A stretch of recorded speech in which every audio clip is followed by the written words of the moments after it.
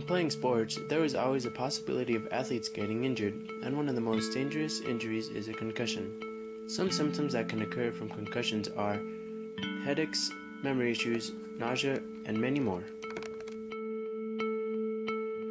So a concussion is a knock on the head where you usually have some other stuff going on. So it could be a headache, confusion, blurry vision, feeling sick to your stomach, or even just generally feeling weird.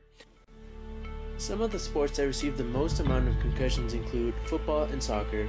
Therefore, youth leagues in El Paso are making rule changes to keep the young athletes safe.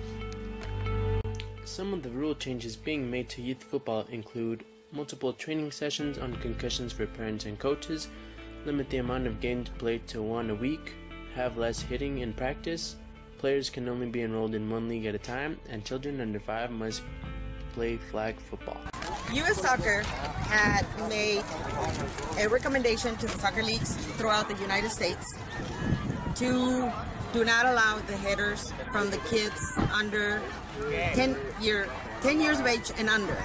And that is with, protection for concussions. In our association specifically, we have not banned heading altogether, at least not yet. It's still being voted on. But as of right now, we are asking that all of our coaches go through concussion awareness training, where they actually take an online course and get certified in concussion awareness. Another way to help the youth be safe and healthy is by having trainers on site whenever there's a game going on. Some people might say that this will be too expensive because the trainers will need to be paid to be at the fields for multiple hours a day for most days of the week. These parents already pay.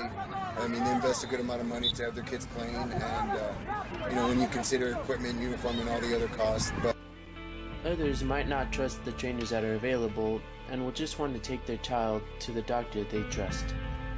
Also, if there's an emergency, they will just call 911 and let them handle the situation at hand.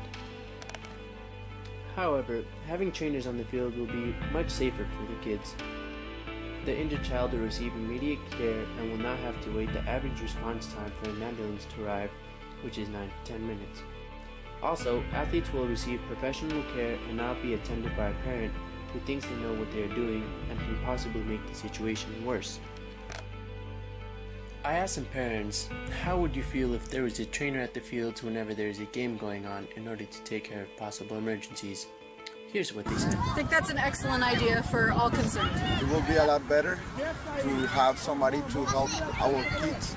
I think I feel more comfortable knowing that there was certified and trained staff that could tend to the injury of our players and of our kids. I think it would be a good thing. That way someone that's trained in the medical field a bit and can assess my child's injury to see how minor or major it is and whether other medical attention needs to be taken to address it. I think that's really important for a trainer to be here because I don't want to wait if something were to happen to my son or my daughter for the ambulance or emergency personnel to get here.